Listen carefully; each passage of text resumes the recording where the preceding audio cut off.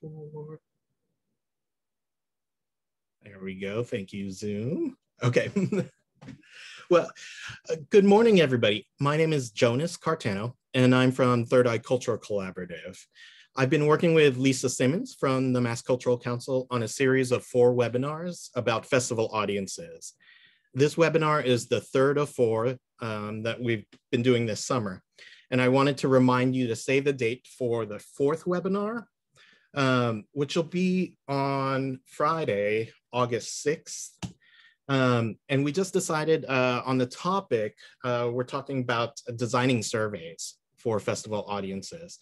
So it'll actually sort of be a continuation of what we discussed here with data collection, but it's also like not dependent on what we present today. So if you have colleagues who might be interested, they should still come. And a quick note that these webinars are being recorded and will be posted onto Mass Cultural Council's YouTube page. And today we're going to talk about data collection. We encourage you to actively use the chat function to pose questions and comment. And Allison may see the chat and address some questions and comments along the way, but I'll also just be monitoring it throughout the webinar. And I'll make sure that we circle back to any questions that we might have missed along the way. So we're going to just go ahead and dive in. It's my pleasure to introduce Allison to you.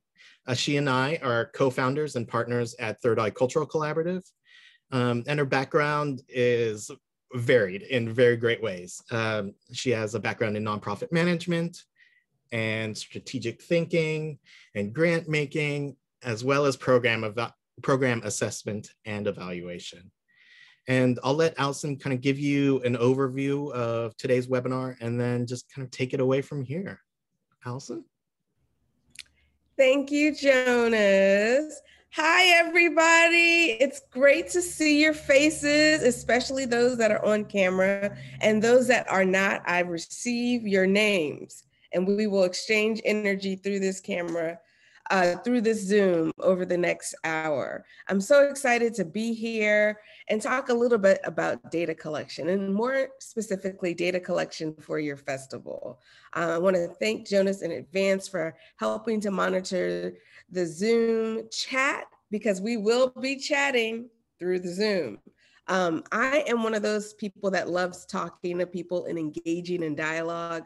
So I'm going to be asking for your active participation, both in writing in the chat and possibly talking during the workshop today.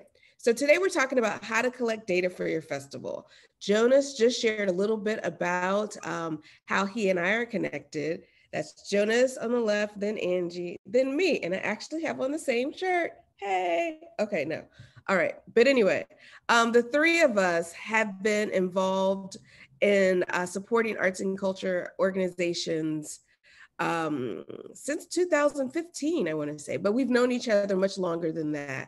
And we find great joy in creating ways to support awareness and understanding about how to grow your organizations, how to create opportunity for reflection about the work that you're doing, and then how to think about how to tell your stories. And data is a part of that process. So today we're going to spend a bit of time going through these workshop goals, how to understand that different data collection methods serve different purposes, understanding the usefulness of data and how it's impacted by collection and storage strategies, and how to collect data from your audiences.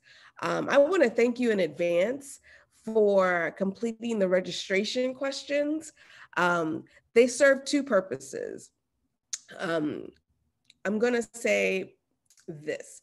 Part of our work today will be us modeling what could be some practices that you use in your organizations or festivals, and other parts are just insights that'll help you think about things once you leave today's conversation. So before the session, you all each had the opportunity, or someone from your festival had the opportunity to fill out a registration questionnaire. There were, I think, 3 or 4 questions where you just talked about your experience level in advance. We did that for 2 purposes. One, so that we could get a sense of who was in the room, so that we could make sure that the information we shared with you was appropriate.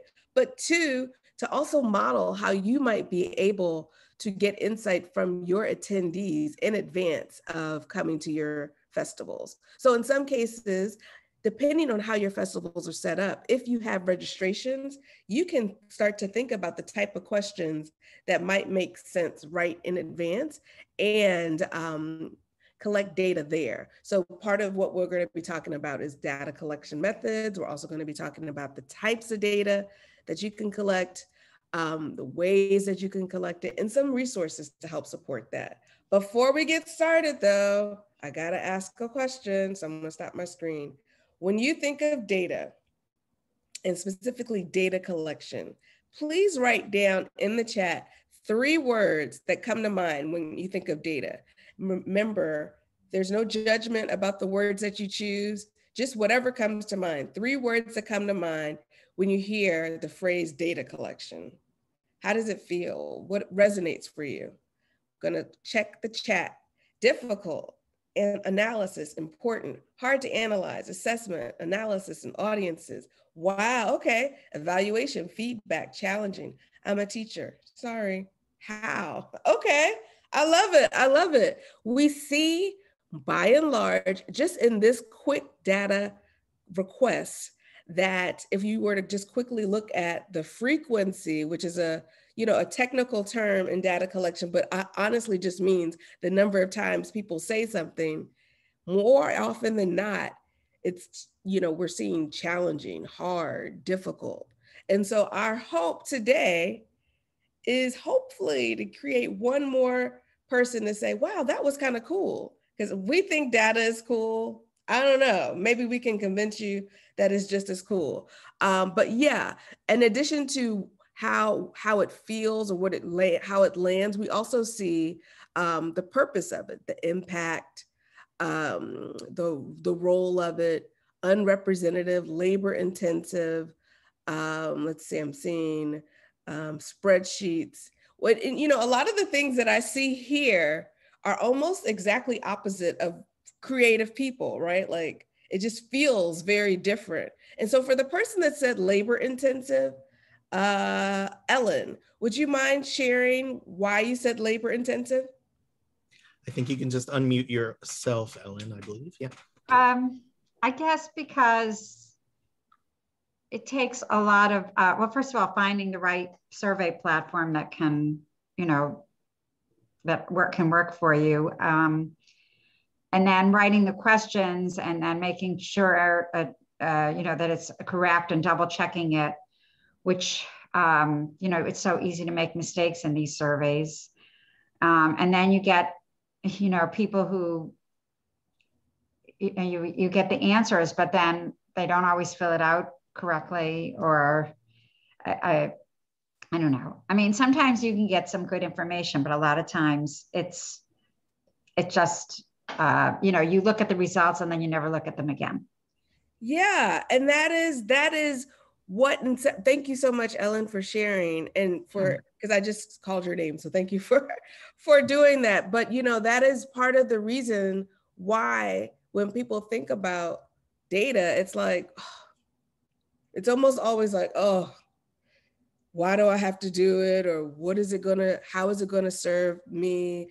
And how do I know that I'm asking the right questions? And I think what we know and what we've seen over the course of our work, not just in the field, but just in life, like the extent to which the quality of your data is sound is directly connected to the quality of your question, like what it is that you're exploring. So part of the first part of the process is getting really clear about what is it you're trying to figure out? And oftentimes that's the part that we think we understand, but usually the question that we ask is slightly different.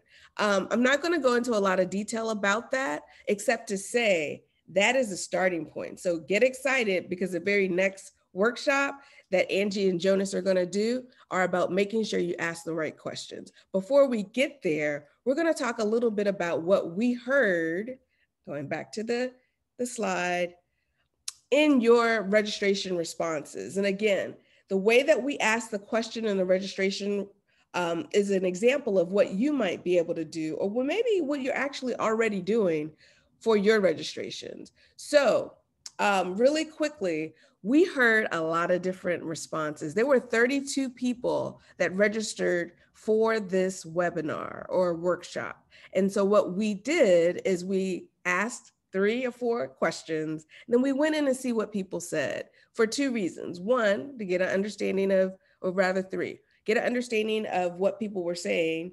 2, know how to tailor what we shared with you today. And then 3, to kind of model how you might collect data in advance of your event. So what we heard is that the majority of the people that registered for the webinar said they had little experience with collecting audience related festival data.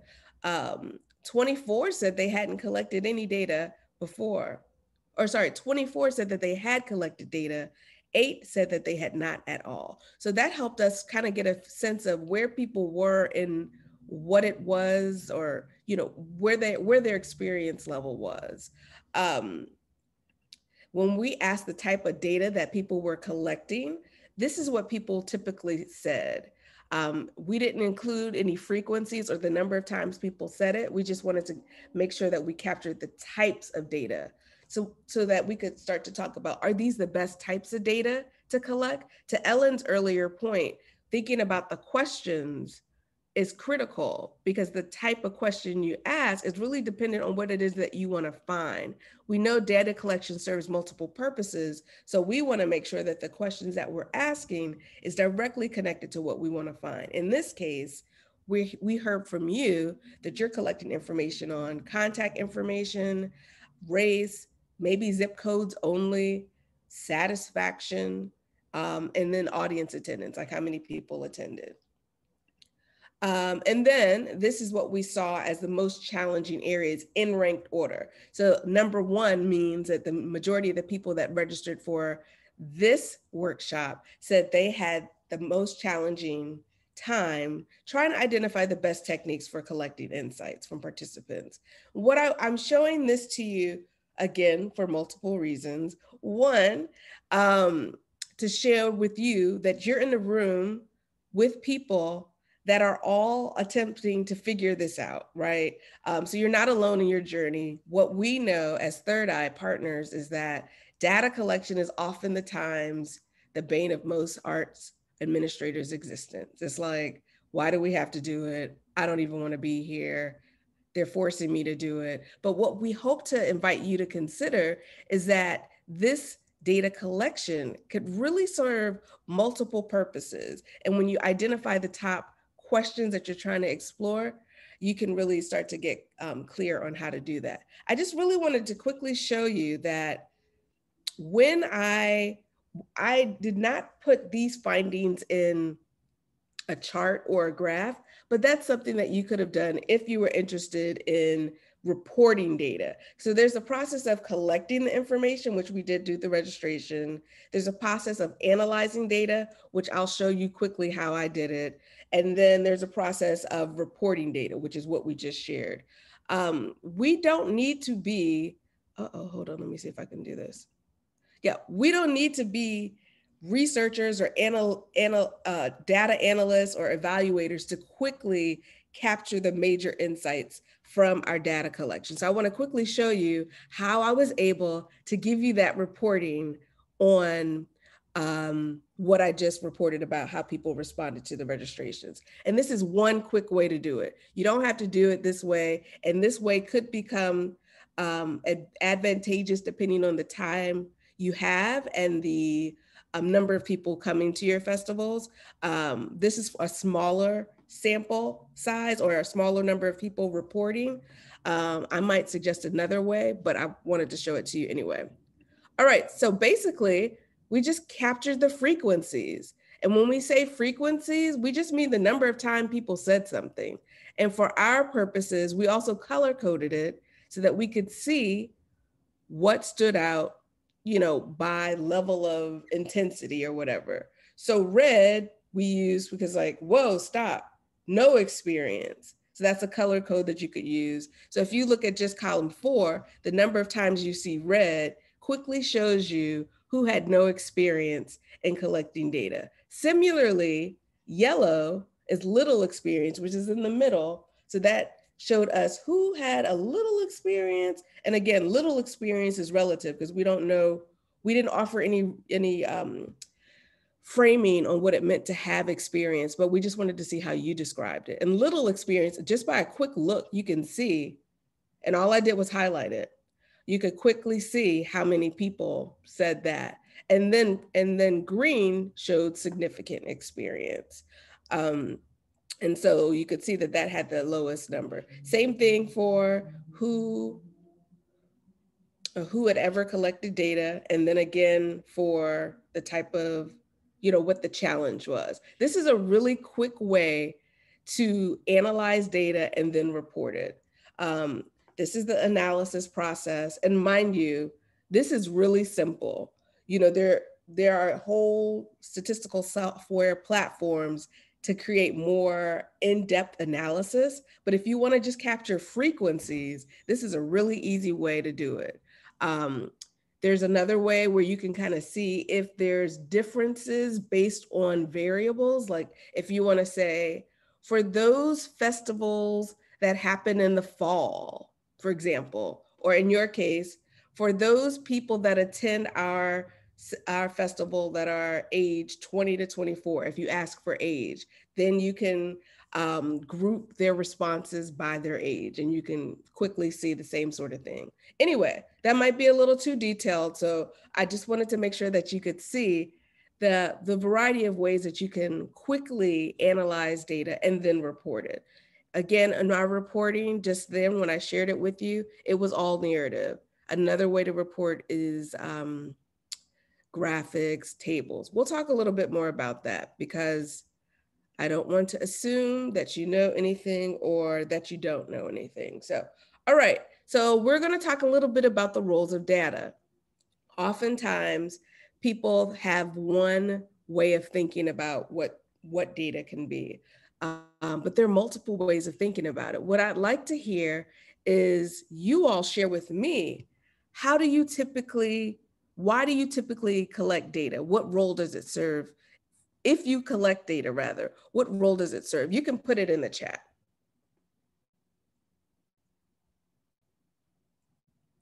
I want to see if and how your replies align with some of the ways that we're going to talk about. Ooh, reporting to foundations and senior leaders. It helps when writing grants.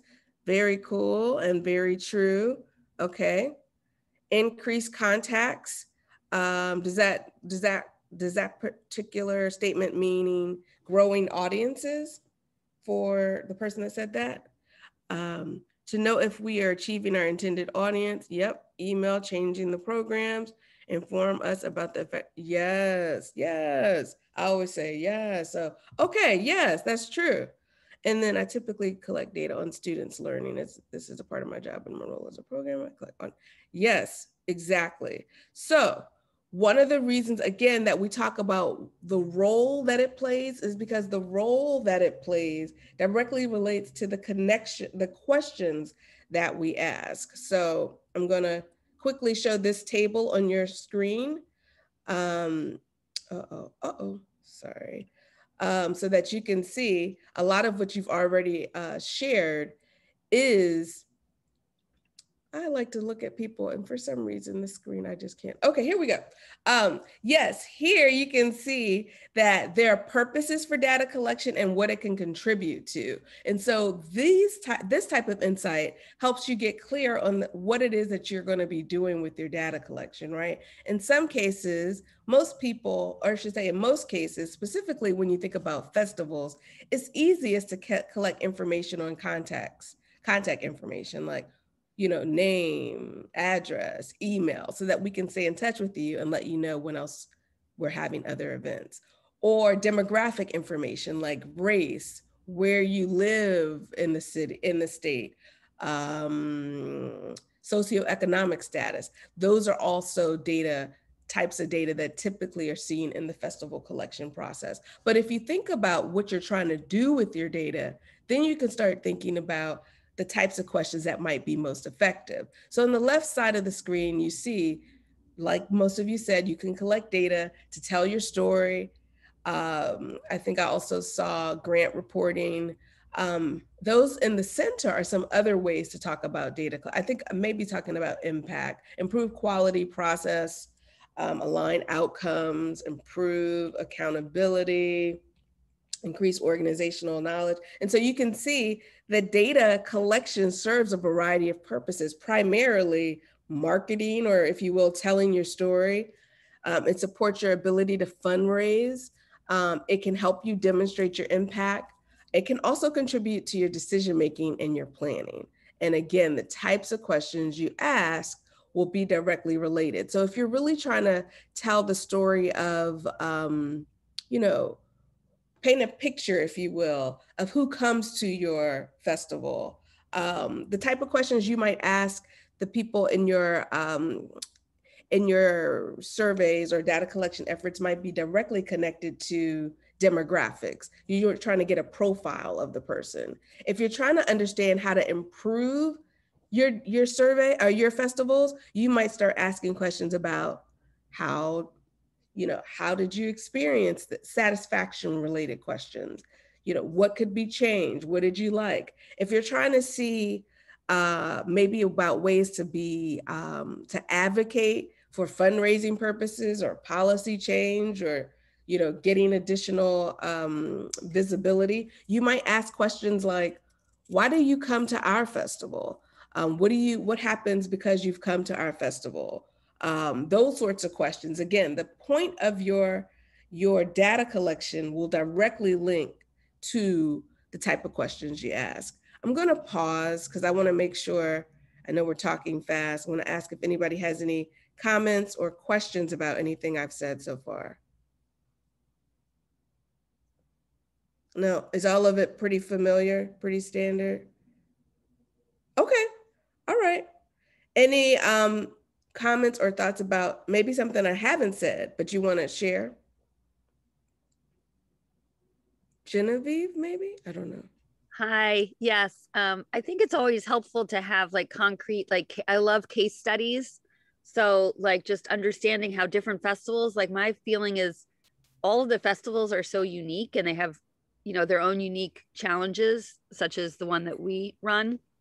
And yeah, I just think that it's helpful to have very concrete examples of good data collection that you've experienced. Mm-hmm, just to like put a, like a narrative with the abstract concepts.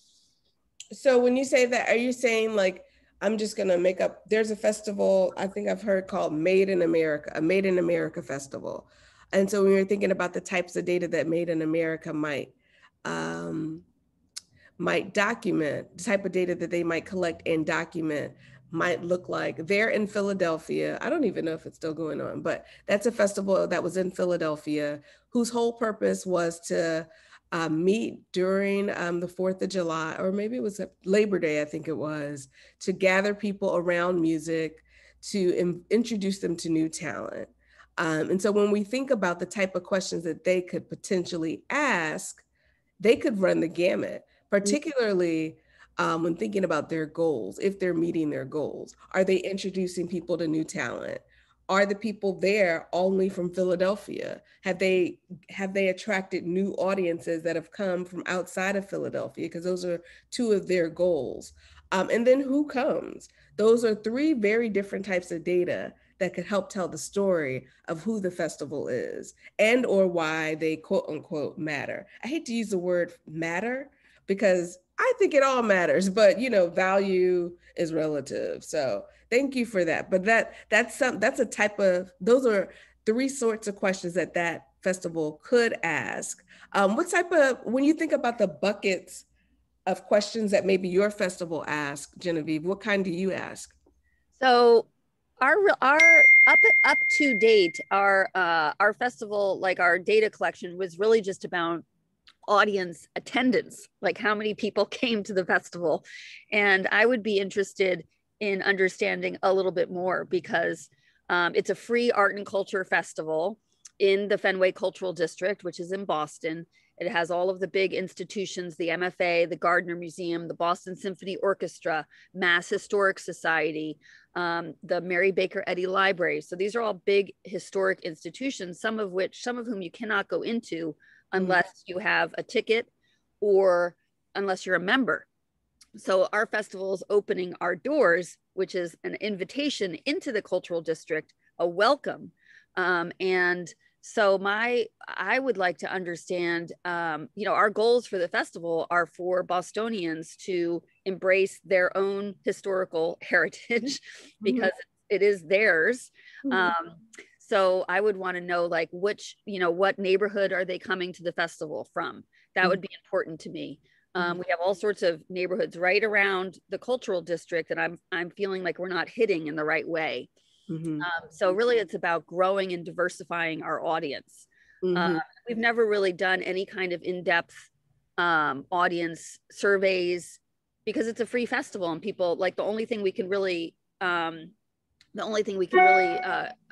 gather is attendance. And so I'm trying to understand how we can gather. And I think it's really going to be around volunteers and maybe clipboards, and I don't know.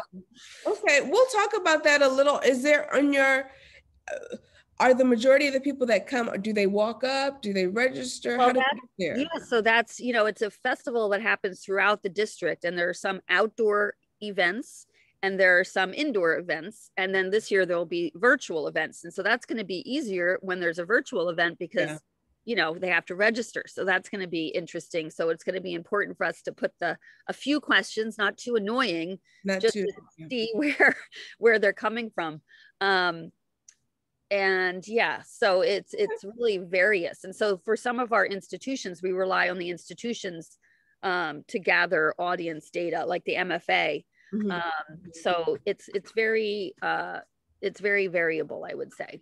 Well, I hear you saying that there are 3 different types of data that you're attempting to collect in your surveys, both who the people are, where they're coming from. That's like the demographics, if you will. Yep. If you're talking about historic preservation or exposing people to what's right in their state, then it is, questions like, why did you come, or what did you learn, what was new, sorts of exploratory questions to kind of get a sense of the impact that your space holds for the people that come. And then I'm hearing questions about what people thought about it. So it's like not just attendees, but it's what did you learn because you've been here, which is about impact, and then maybe what you were exposed to that maybe you hadn't before, and maybe even how you got here. Those 4 different how you got here, would be great to know. So, and it doesn't have to be cumbersome. Like we'll talk a little bit about how you collect data, or the types of data that you can collect. And then when Jonas and Angie meet with the group next time, whoever's able to show up, you can start talking about the way you ask the question so that people don't feel overburdened. Like maybe you create the multiple choice options that make sense for you so that people can just select it versus having to think about it. All right, let me go back in here. Elson, can I just mention, I think we kind of default sometimes to survey collection data.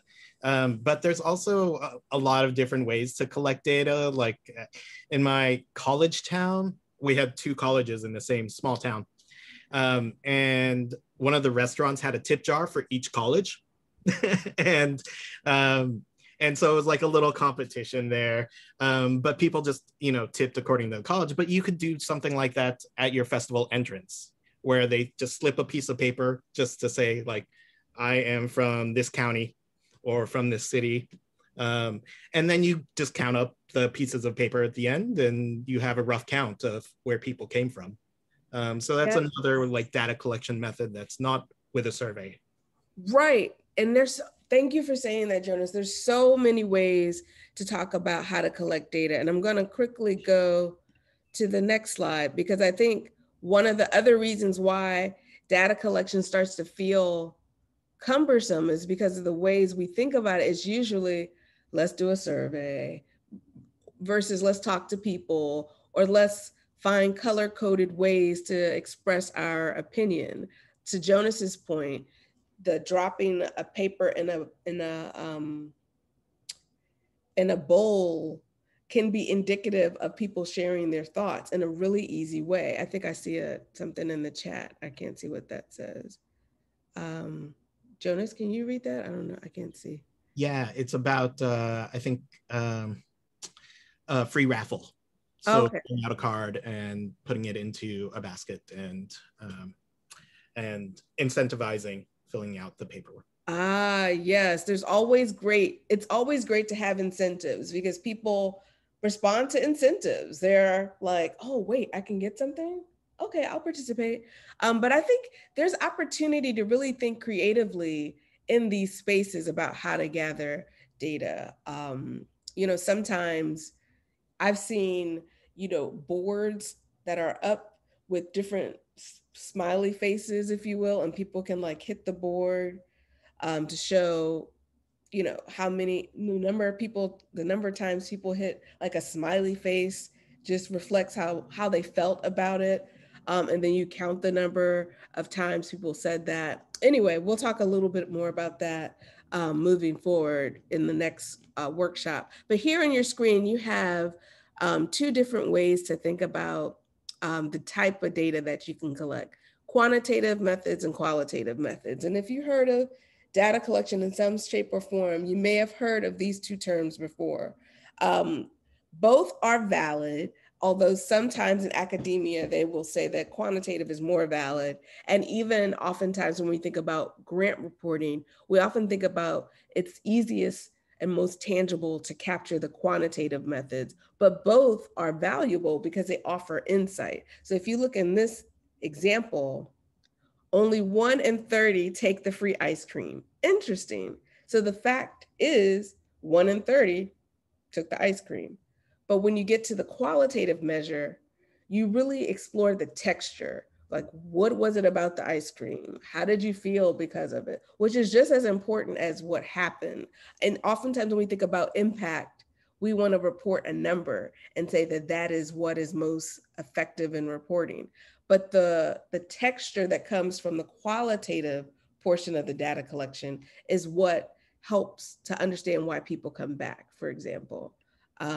So I want to share a little bit more about quantitative and qualitative methods, because again, when we did the registration, we saw that there was little experience. So we wanted to make sure that we offered some content that helped you process the type of information you want to collect. And I want to quickly go to the question types, because when you think about the question types, that's usually indicative of the type of data that you'll get. So open-ended questions like what, how, and why are more inclined to get you responses that are a bit more textured in insight, and are usually directly connected to data collection methods like focus groups, interviews, case studies, photographs, videos.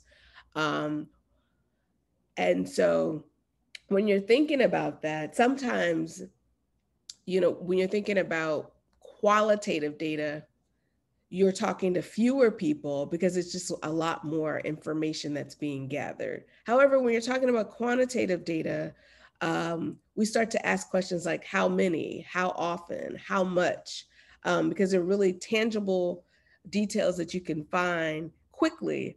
You can ask a lot more people at the same time, and the engagement level is really brief. And so this is when you start looking at surveys, or even the example that Jonas mentioned, where you drop a piece of paper. That is it's a quick way to gather information. I think, was that a question I saw in the chat? I'm not sure. No, I'm screenshotting some of these charts for folks so that they can easily download them. Oh, nice, cool, okay. Okay, so then when we start thinking about who we talk to, which we saw as some of the things that were challenging in your registration. There are a number of people that can offer insight into what happens with audience participation at festivals. And depending on your research question or what it is that you're trying to explore, you get a better idea of who to talk to. Oftentimes, because you're trying to report on the impact of the festival that you're producing, you'll spend the majority of the time collecting data from beneficiaries, asking them who they are, why they've come, what do they think, what have they learned. But you can also gather insights from your staff, from your funders, and your partners. And I'm going to spend some time just talking about partners that's slightly different than audiences, but it's important because your vendors, if they're selling different things to your audience, could be directly related to what you choose to have featured during your festivals. So I would say for your purposes, when you're thinking about audience, planning for your audience, you'll hear from the audience what they need, what they want, why they come. Maybe they say, we want to see more of these sorts of vendors. So when you talk to your vendors, you can start to get some insight from them too. Anyway, just wanted to let you know that there are generally 4 groups of people that you can gather data from, but you get a sense of who to gather that data from, the clearer you are about why you're exploring and what you're exploring. So now a little bit about data collection tools. So we talked about festival registrations as a means for gathering some high-level data at the beginning. So for those of you that have festival registrations, I included a few types of registration platforms that can quickly embed questions that might help you gather data on your attendees. Now, let's say maybe you don't have a festival registration, or maybe it doesn't, a lot of the people don't respond to the festival registrations. You might be able to use a bit.ly. If you go to bit.ly.com, this is like a QR code. So maybe you have your volunteers have the QR code, and as people leave, you have them scan it and ask them to complete a survey on their way out. If you go to that website, you can see how to quickly generate a QR code with the type of questions that are most interesting for you to know and have explored. And then you can strategically place your volunteers or your staff members at the exits so that they have already gone through the program, or they can be on site to just talk about it. Like, this is another way you can gather information if you have volunteers there, not to over engage, but like just around to say, hey, how's it going? Would you like to share some thoughts about your time here at the festival? That's another way to gather information. As far as how to collect data and how to crunch the numbers, if you don't want to count the frequencies like I did earlier, Survey Gizmo, SurveyMonkey, Qualtrics are some well-known data platforms that help you both store data, collect data, and analyze data quickly. And more often than not, within all of these tools, once the data is collected, they will already generate the graphics for you. So you don't have to, figure out how to create them. If the data is in the platform and you run a report or you analyze the data, it'll show you quickly what the data says. Oh, there's a lot going on in the chat. Let's see. Let's see. Uh-oh, sorry. Oh yeah, I just typed in quickly, like some free festivals have done like an optional registration form. So it's not required in order to attend the festival that you pre-register or anything, but you might use that tool, like just saying like, it's helpful for us to know, or you might incentivize registration. Say you get a free temporary tattoo if you register at a time or something like that. Yeah, that's a way to, like, even for free, come one, come all sorts of festivals, you can still do some sort of registration. I don't know. Cool. No, that's totally right. What I have on the screen now is some prompts to help you figure out, what are you trying to explore? How can you collect it?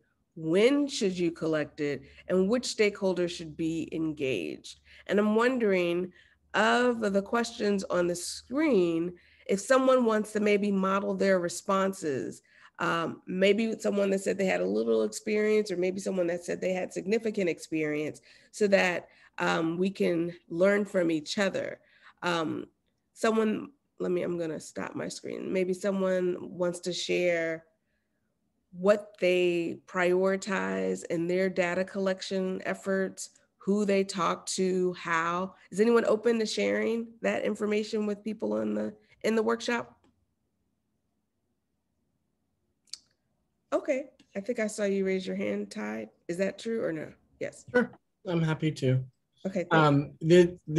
I joined this in particular because we're actually moving the festival from indoor to outdoor this year, and outdoor, as we've all talked about, poses more questions or challenges for collecting. But we because we report to funders, but also to university administration, we collect, and it's all self-reported, racial, ethnic identity, and then their affiliation or not with Boston University.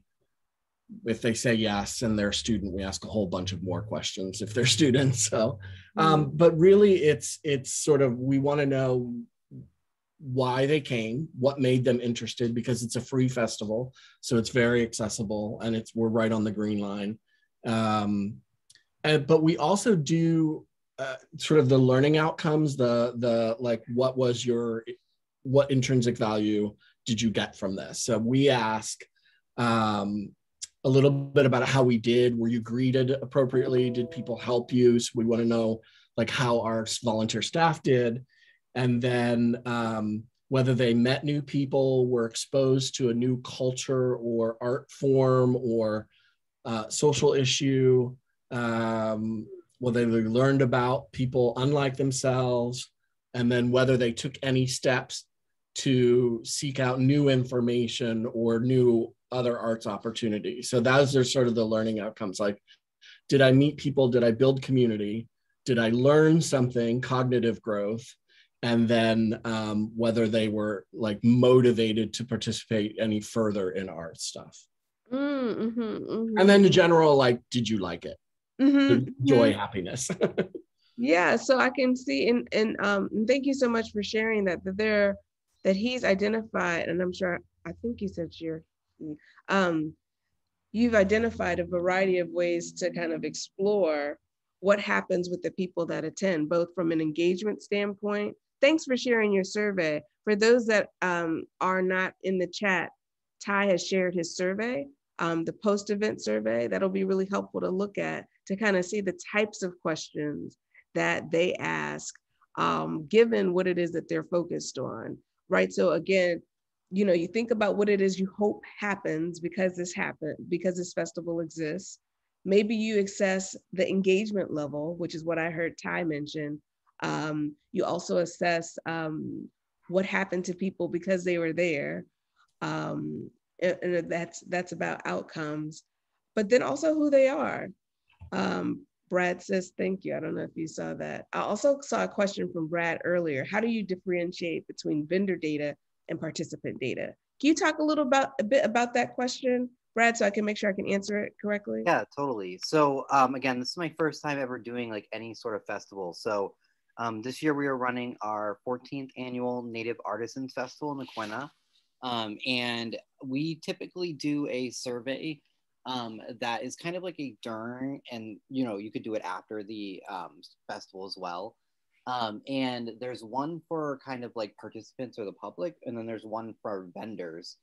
And I guess in my head too, it's kind of like the vendor information is almost in the way I see it is almost like a pros and grows thing.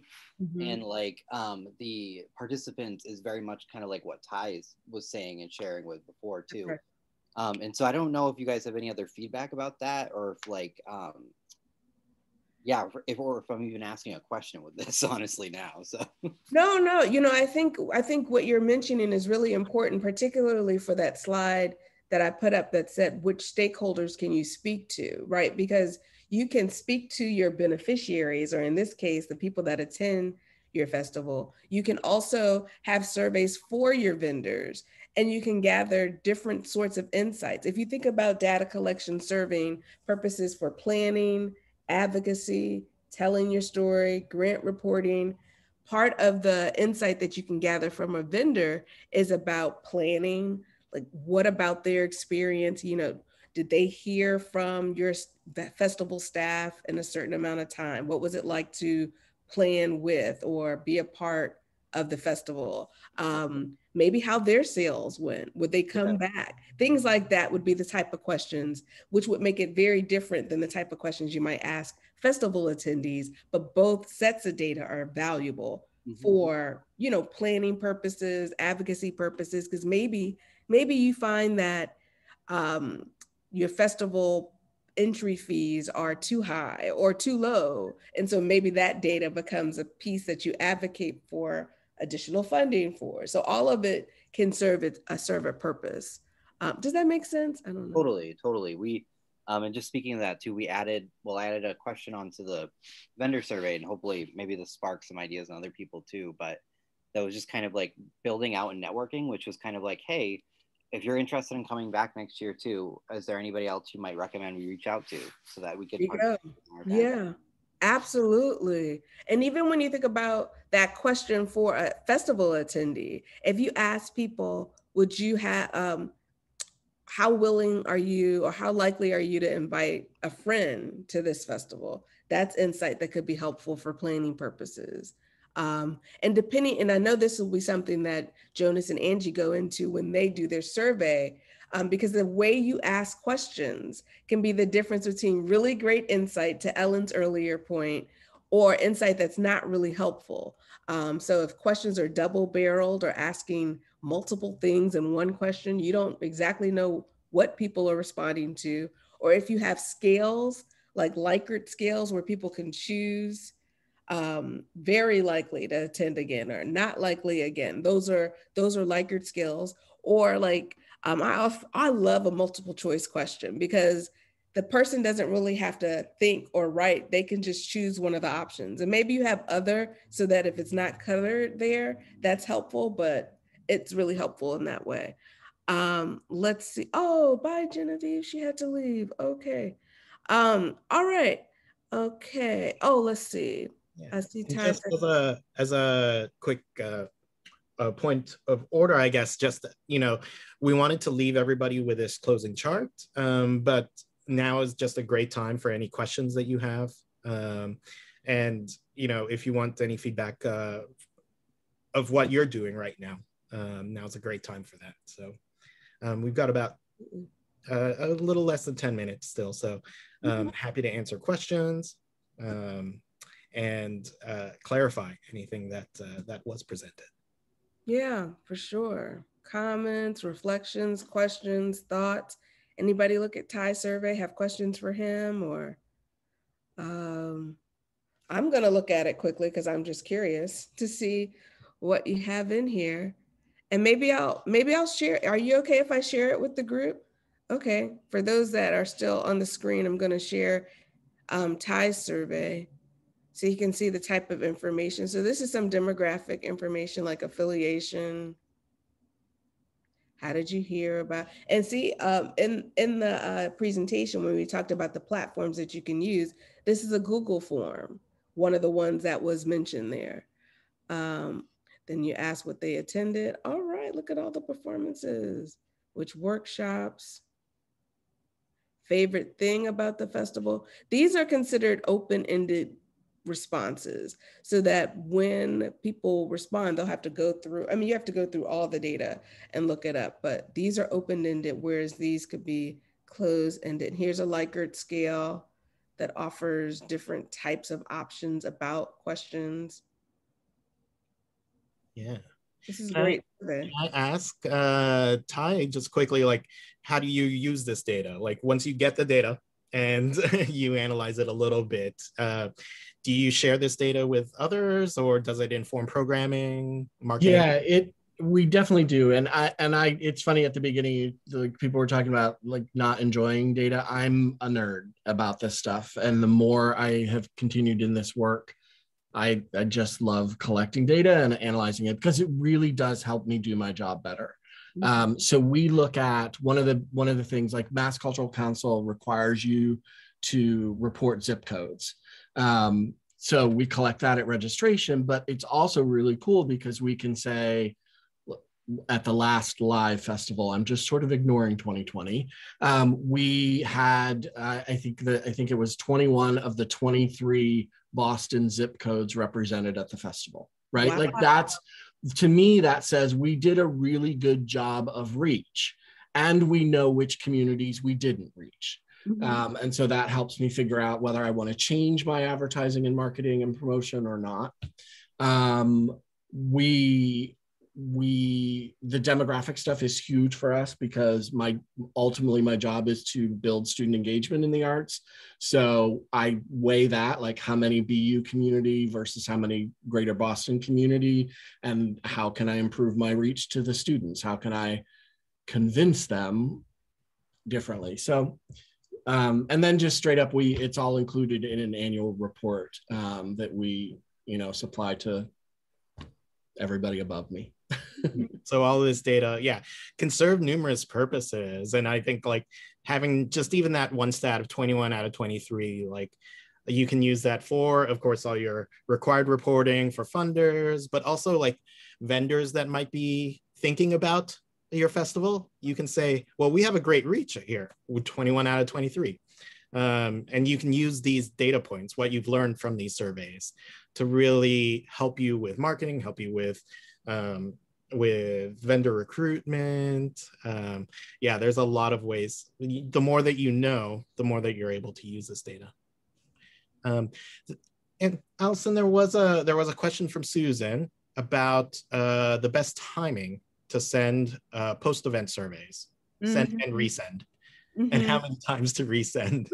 Best practices, do you have thoughts about that? Yeah, I think because people are inundated with emails, and I'm not sure if, Susan, when you say to send it, if you send it through an email, my assumption is that's how you send it. Is that a fair assumption?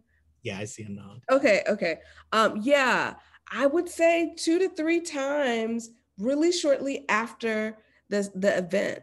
I would, for events, because it's happened so quickly, I would send one right away. Maybe if the festival ends at 5 p.m., maybe the following morning when they go in their email, they'll be like, oh, wow, it's already here. Or you have someone there on site as they leave to make sure that they can send it, that they can, at least they have access to it. And then if not the next day, I would send one a few days later. So like if your festival's on Saturday and you have someone at the door with a code or at least a link, or maybe you can also send text messages with the link to the survey. I'd send that ASAP, like no later than the morning after.